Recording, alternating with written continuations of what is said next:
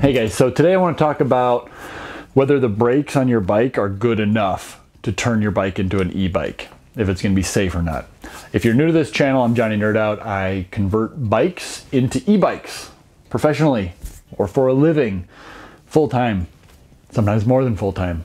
If you're new to this channel, I got a lot of information like this, just all things e-bikes. I'm very obsessed with e-bikes. Yeah, if you're interested in some of this stuff, take a look at some of my other videos.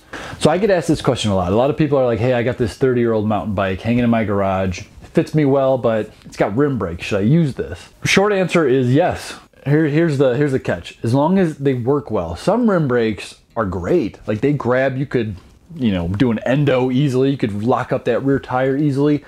If you're able to do both of those things on your rim brakes, I say go for it. However, if it's some rim brakes just suck.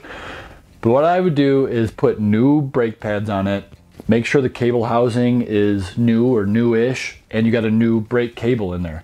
Those are super cheap and easy fixes, probably 15 bucks if you could do it yourself to get a whole new, essentially brake system in there. Make sure it's all up to date, it's adjusted right, the brakes are sitting on that rim nice and flush, and it's adjusted right. And then go out to find a flat ground, get up to about 20 miles an hour, try to mimic like an emergency stop. See how quick you can stop. Does it feel confident? Are you able to come to a quick stop on those? If yes, then great, use it. If not, then probably not. You want to be able to stop safely. Unless you are going to just dial that motor down so that it's like top speed is 12, 15 miles an hour, then then you might be okay. But if you're gonna unlock it and do 20 plus, 30 plus, definitely make sure your brake system is top notch and you're constantly inspecting your brakes, especially rim brakes. You wanna be inspecting that system a lot.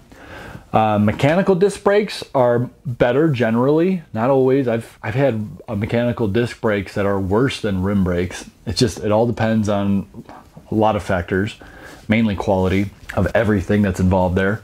Obviously, hydraulic disc brakes are going to be your best bet. They're going to give you a lot more force when you're stopping. When you squeeze that lever, it's like having two people push on it. It just pushes those brake pads against that rotor much more strongly, much more stronger. Oh, me speak funny.